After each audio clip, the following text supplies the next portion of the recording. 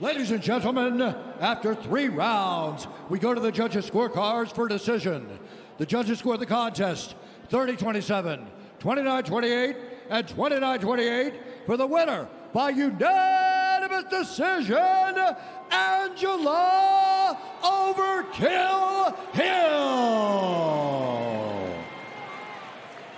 I'm here with the winner, the very impressive Angela Hill. Angela, you've been in the UFC since 2014.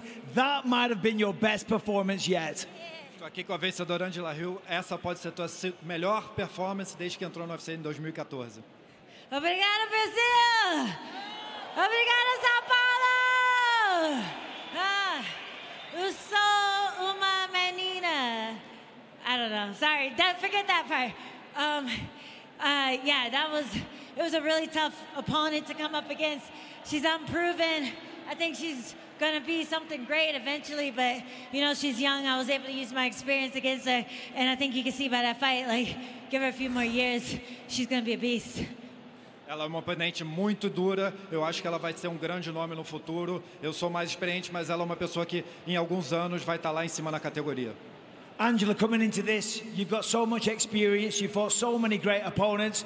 Is there anyone that you want to fight in this division? I want to fight them all, man.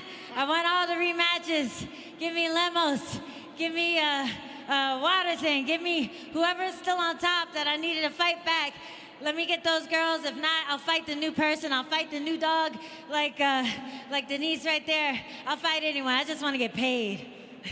Eu quero lutar com todas de novo. Eu já lutei com todas, então quero todas as revanches agora. Me bota as novas garotas, as antigas. Eu só quero ganhar o dinheiro e ser paga para lutar.